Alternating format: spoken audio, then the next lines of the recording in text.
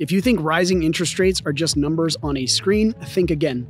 In this video, I'm pulling back the curtain on why I'm hitting the sell button on all of my Alberta properties, and the reasons might surprise you.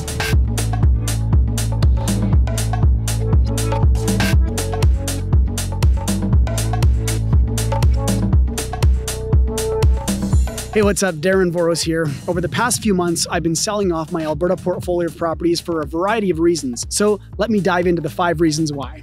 Number 1, rising interest rates and cash flow. The first major reason behind the decision is the impact of rising interest rates on my cash flow. As interest rates have been climbing, the amount of money that I've been able to generate for these properties has decreased significantly.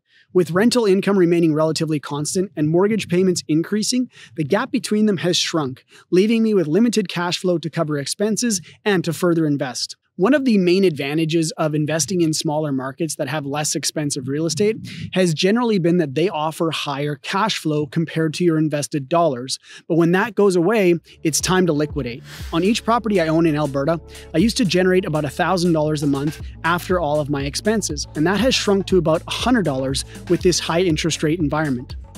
Going from $5,000 a month down to $500 a month in cash flow is a reality in today's market that many investors are facing. Number 2, mortgage paydown. As interest rates rise, a larger portion of your mortgage payment goes towards the interest rather than the principal. This means that the rate at which I'm paying down the mortgages on these properties has slowed down, which affects the long-term appreciation of my investment and my overall return on investment.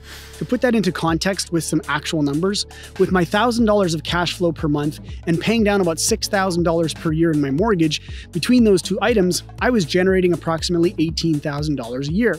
A typical property in my Alberta portfolio is worth about $300,000, which means that I would have put down about $60,000 as the down payment. With those numbers, my return on investment was approximately 30% annualized, even if the property didn't go up in value. But now, with only $4,200 between cash flow and mortgage paydown on my $60,000 investment, my return has gone to about 7% annually. While 7% may seem like a decent return for many in the stock market, I find I can make a higher rate of return than that in real estate, which leads me to my next point.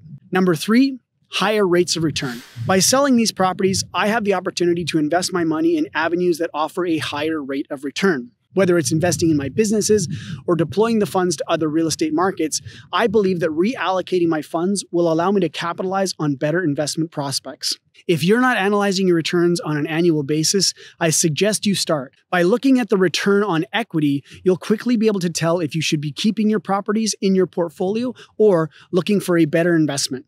If you're not familiar with how to calculate your return on equity, take the annual amount that you generate on each property each year. For this calculation, I use my net cash flow after all expenses and the amount that I pay down to the principal of the mortgage each year. I then divide that by the amount of equity I have in the property. To calculate how much equity you have, take the difference between the amount owing on your mortgage and the market value or the appraised value of your property. Let's use the same numbers from the last example. If I have $4,200 in cash flow and mortgage paydown, and I have $90,000 in equity, my return on equity would be about 4.6%. At 4.6% return, I can probably get that money working at a higher rate elsewhere.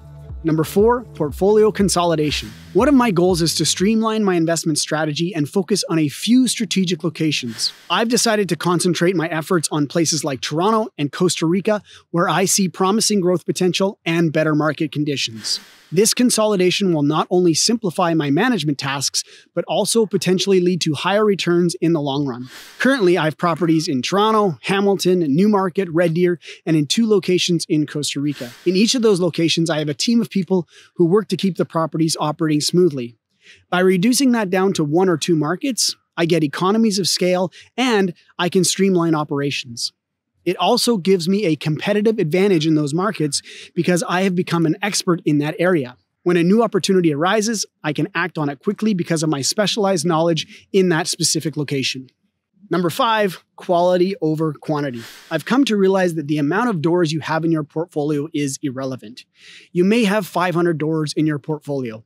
Congratulations, that's amazing. But if none of them cash flow or grow in value, or you have a vacancy rate of 30%, then 500 doors doesn't matter. I'd rather focus on my quality of investments. 1 or 2 quality investments in your portfolio can be all you need. My Alberta portfolio consists of 5 duplexes, totaling 10 doors. While these properties were and are well maintained, have great tenants, and solid management, the properties we are building in Toronto have 10 doors under one roof. This means less to maintain, less to manage, and with 10 doors under one roof, we have multifamily financing, which has many advantages. Ultimately, I also believe that the Toronto market will far outperform the Alberta market in the short term and the long term, giving me higher returns for less effort. Now, the one downside to selling off my Alberta portfolio of properties is that when I did travel out to see my family, I could use it as a tax write-off because I was always doing work on the properties when I was here. But that's a small piece of the puzzle and not a reason to hold on to a portfolio. If you take away one item from this video, remember, investing is a dynamic journey and adapting to the changing market conditions